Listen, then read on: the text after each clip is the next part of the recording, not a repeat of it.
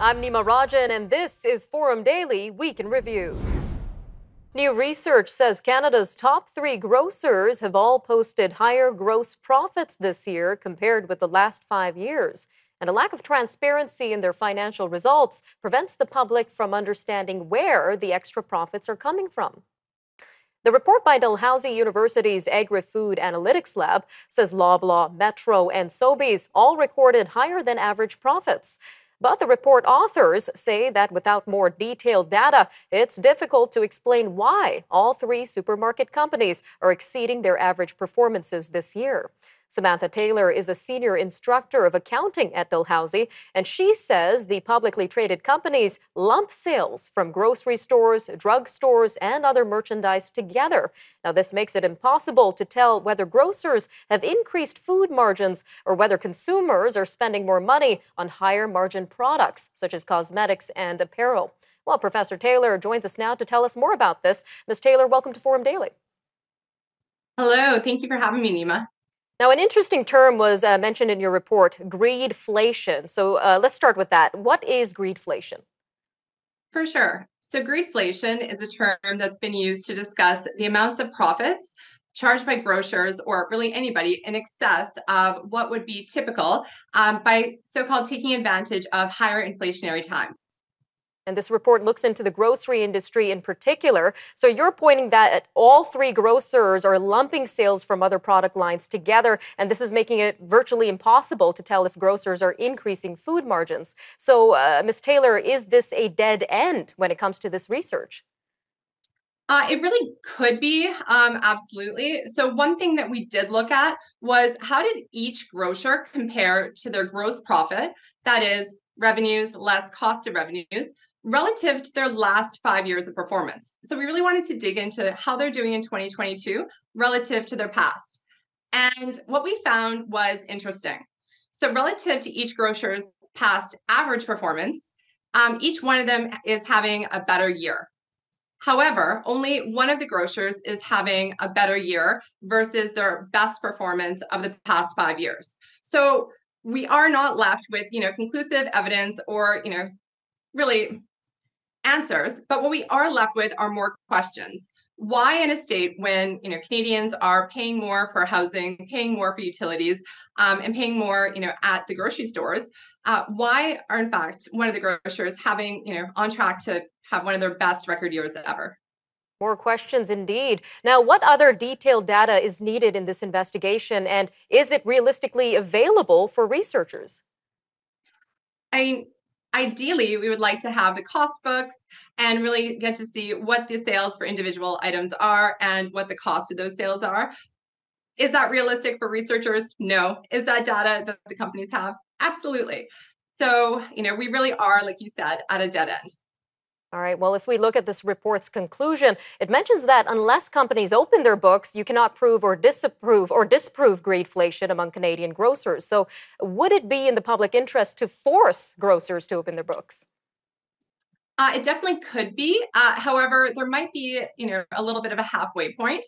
If perhaps grocers opened up more transparency as far as each segment, so perhaps food, retail, merchandising, and really helped us see each operating segment, not lumped in together, but really individually, that would provide us more answers. Also, if they allowed, say, one of the big 4 audit firms to come in and do a test of specified procedures. So I really hesitate to recommend opening up the books completely because on the other side, we understand that grocers and companies in general need profits in order to innovate and to bring food safety as a forefront to our country. So I don't want to necessarily dissuade their competitive advantage, but I think consumers want more answers and we need data in order to give them more and better answers. All right, Ms. Taylor, looks like we've got about a minute left here, but we know the Competition Bureau is currently investigating the grocery sector in terms of competition in that sector. What are you hoping will come out of that investigation? Ooh, I'm hoping for some answers, but honestly, it's not likely. Grocers are not compelled to give those cost of revenues, which would really help conclusively understand, really, is there excessive profit margins on food? And if so, where?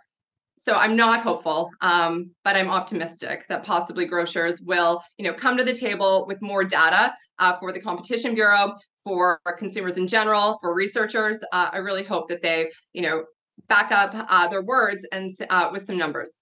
All right, Ms. Taylor, thank you again for joining us today on Forum Daily.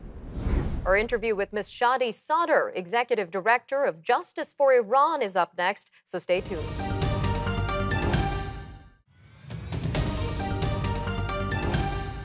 Foreign Affairs Minister Melanie Joly has announced new sanctions against Iran's National Police Force and an Iranian international university. This is the fourth round of sanctions by Canada against the Iranian regime. The move on Monday comes in response to the Iranian government's continued crackdown on weeks of protests. The sanctions came the same day Iran announced that it would hold public trials for 1,000 people in Tehran over the protests, which began after the September 16th death of 22-year-old Mahsa Amini in the custody of the country's morality police. Well, joining us now to give us her take on the developing situation is Ms. Shadi Sadr, Executive Director of Justice for Iran. Ms. Sadr, welcome to Forum Daily. Thank you for having me. Now, how are you reacting to Canada's latest sanctions, and how do you expect them to impact the ongoing crackdown on protesters? Well, in general, more sanctions on perpetrators, whether they are individuals or entities, are welcome. But we yet to see the real impact of those sanctions that can be demonstrated in two things. One is the enforcement of those sanctions. For example, this international university, Al-Mustafa International University, is an international entity. They have assets all over the world.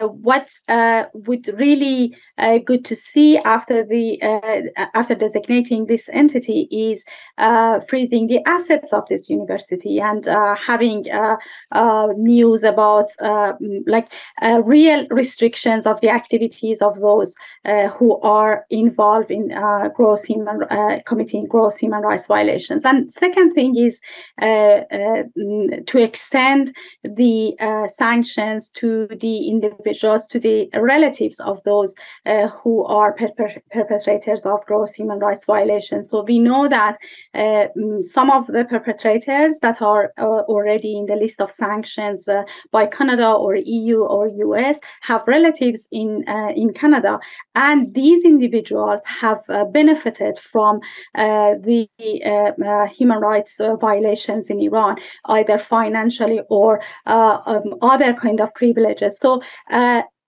until and unless we see the real impact and enforcement of the sanctions, we cannot be very positive about designating human rights violators, because in order to just saying that these sanctions are effective, we need to see them being enforced properly and effectively. Mm-hmm. Clearly, a lot still needs to be done, Ms. Sadr. Now, we mentioned 1,000 people are being brought to public trial for their involvement in these protests. How do you expect these public trials to unfold? From what we know from previous experiences, there would be show trials. The detainees wouldn't have access to the lawyers. And they are, as we speak, they are under duress and pressure and torture, severe torture, to confess against themselves and the other detainees, and also to repeat the narratives of the governments that these protests are led by the US or Israel or Saudi Arabia or European countries' agents. So this is what we would see in near future in the show trials. So the detainees would come to the stage one by one, and under duress, they would actually repeat those forced confessions. All right, Ms. Sadr, just about a minute left here, but considering this is being called the biggest uprising since the Islamic Revolution, do you see an end in sight for these protests? One thing that I can say certainly is that this is the beginning of the end.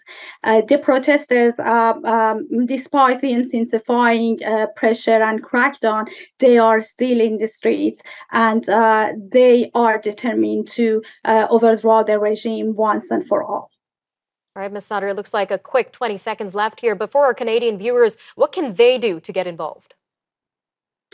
I think everything that prevent this regime from continuing the bloodshed would be effective. So we need actions that really damage the Islamic Republic regime, actions such as expelling the ambassadors or like diplomats of this regime from different countries, actions such as removing the Islamic Republic teams from sport competitions, from cultural events, any actions that actually recognize the fact that this regime is no longer representing its people, because a regime cannot represent the people and killing them at the same time.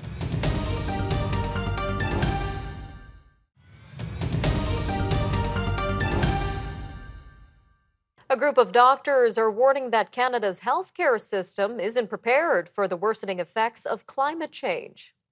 Now, this is especially considering the ongoing strains from the COVID-19 pandemic. Finola Hackett is a locum physician in southern Alberta and a co-author of a policy brief on climate health risk in Canada. Now, Dr. Hackett says ignoring climate-related health risks would be costly in terms of both dollars and lives. But taking action now could prevent disease and death.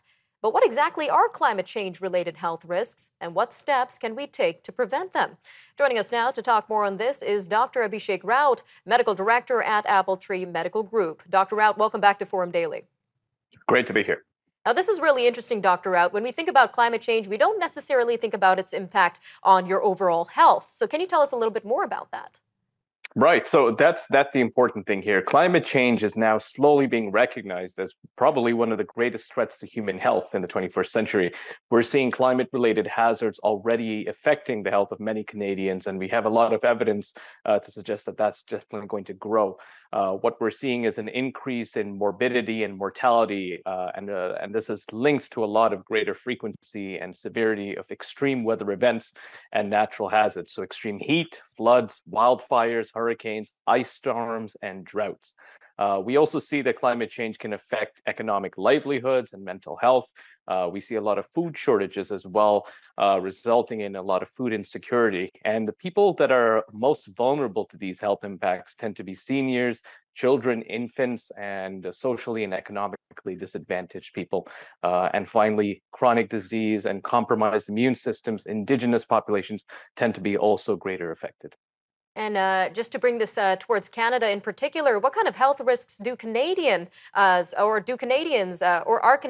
risking in terms of climate change?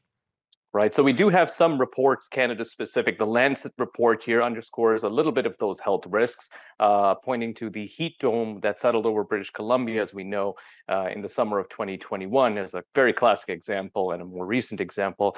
That heat dome, which caused about 600 deaths in BC, could have been virtually impossible without the influence of climate change. So we're starting to see those play out as well. Hackett is a physician in Alberta. She also sees a lot of asthma and COPD, which certainly is more prolonged in the air pollution from wildfire smoke as well. All right, Dr. Raut. Now, advocates are saying that the healthcare system isn't prepared for the worsening situation of climate change. So what is your take on this? Right. So I think the healthcare system has a lot of potential to increase that resilience to things like increased heat or floods or climate-related health risks at all. But I don't think it's there yet. It's far from ready, especially given the COVID-19 pandemic. What we're seeing instead is that with climate-related issues or disasters or catastrophes, we can see an increase in the number of emergency room visits by almost 10 to 15%. So this really causes an added strain right now to the already burdened healthcare capacity, and it does reduce the quality of care we have. And on that note, can you tell us a little bit more about the current state of our healthcare system, as you said, amid the pandemic and staffing shortages? Right. So, I mean, no one is surprised that what we're seeing is a shortage on doctors and nurses as well. We've seen that many hospitals across the country have had to even close emergency departments for it. And Statistics Canada is showing that the first quarter of this year, nearly double of the vacancies in healthcare that it was even 2 years ago. I think the stress of the pandemic and the increased workloads has really led to a high rate of burnout and high rates of retirement and exits from the healthcare profession. All right, Dr. Out, about a little over a minute left here, but let's talk about some solutions. So what kind of steps can our officials take to prevent a total collapse of the healthcare system due to these climate-related health risks? Right. So what we really need here is to coordinate the transformation of Canada's health system in the one that really keeps in mind climate change. So adaptation measures, which look at specific climate risk training for healthcare workers and contingency plans for disaster events as well would be very, very helpful here. And how can individual Canadians prepare for or protect against such health risks? So what we're seeing in general is that Canadians are understanding more about the risks of climate change to health, which is great. In terms of actual measures, I think what we have to do is we've got to realize that we're still in the early phases here. We need to look at these links that we can do to have some national coordination, and that certainly can only happen when we advocate for it as a country. All right, Dr. Rout, always an informative interview. Thank you again for your time today. Thanks so much for having me.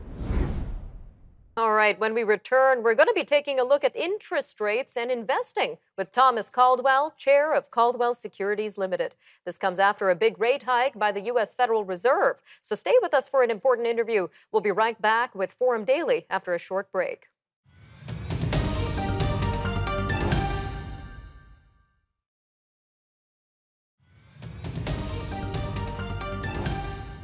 The U.S. Federal Reserve raised its key interest rate 0.75 of a point to a range of 3.75 to 4% yesterday.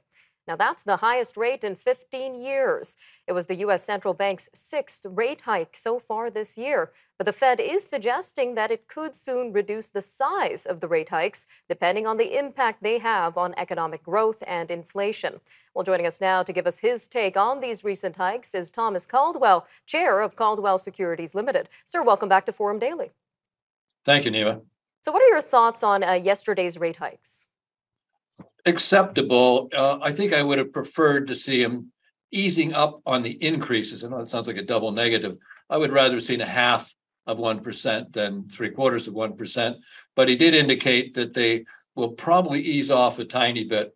I find it quite ironic that the people who caused the inflation are now going to be the ones to solve the inflation. Remember, it's been central banks that printed the money, drove interest rates down to nothing, enabled governments to spend significantly, causing inflation. And now they're doing exactly the opposite, as if somehow they've run into town and now are the saviors of this terrible thing that somehow it happened. So it's a little bit ironic. Now, that's really interesting, sir. Outside of the United States, how are these high interest rates impacting other countries? Well, it's an indirect influence and it's devastating. What these high interest rates are doing is pushing up US interest rates, obviously, but there's a lot of what they call hot money that roams around the world looking for the best short-term rates. And that money is flowing into the United States and pushing up the US dollar.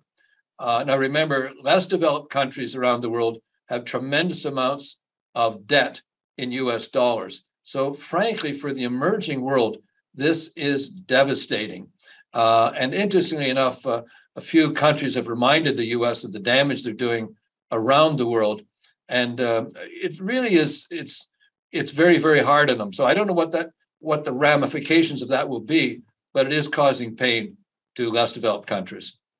And what about governments, sir? Do you think governments are doing their part to tackle inflation along with central banks by any chance? I think they're doing the opposite. I graduated in economics and philosophy, which makes me functionally useless in the real world, of course. But from an economic point of view, the governments are spending more money, and they're saying, well, it's anti-inflationary. I mean, President Biden says we're going to spend this money to help people deal with inflation, but that's part of the problem. Governments flooding the system with free cash for whatever purposes and whatever reason, and somehow calling that anti-inflationary. It's not. It's pro-inflationary. So you got the governments, the administration, with their foot on the gas, and the central banks with their foot on the brake, which is counterintuitive. How this all works out will be quite interesting, but they're both marching to quite different drummers at the present time, and it's interesting to watch how their verbiage doing the wrong thing, but if you put the right verbiage, it sounds better, and that's really where we're at. Canada seems to be trying to control deficits to some degree. Chrystia Freeland's coming up with some measures, it seems, later on today.